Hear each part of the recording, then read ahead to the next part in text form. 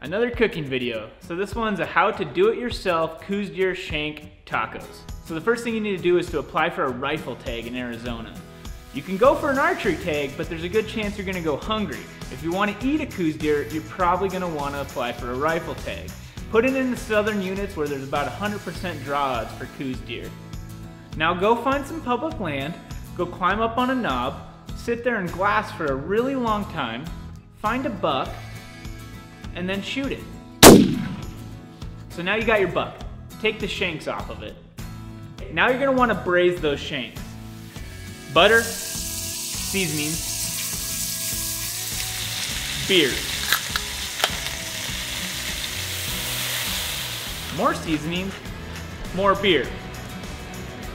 Remember, if you're cooking on gas and your pot is metal, the metal is hot. Oh, that's hot. I don't recommend touching it.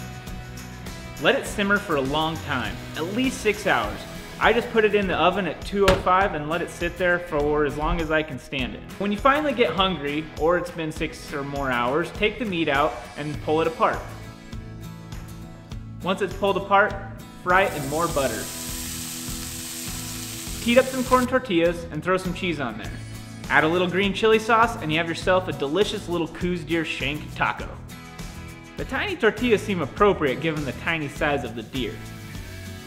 Anyway, thanks for watching. We're gonna try to do cooking videos like this about once a week.